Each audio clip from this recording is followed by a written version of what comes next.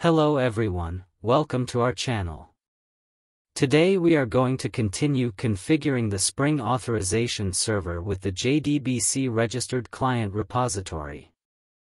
Continuing with the code from the previous video, now we are going to store the clients in our database.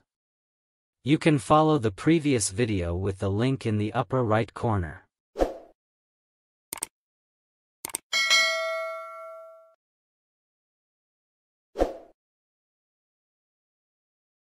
We start the first part of this video with the Spring Authorization server code. We will only look at the modified files and classes. First up is the config of the database, with the schema SQL file. In addition to the user tables, we now have a table with for the OAuth 2 registered client. Below that you will also find an insert to create an initial client. In the security config we have now removed the bean in memory registered client repository.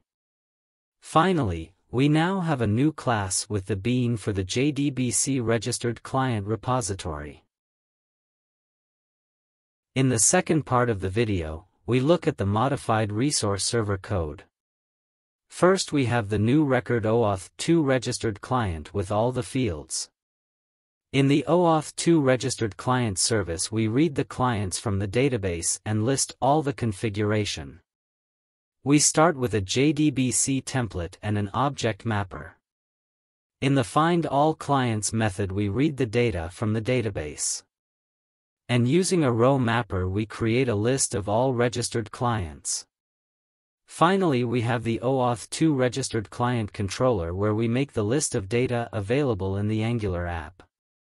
This was it for this video. If you have any questions you can ask them in the comments.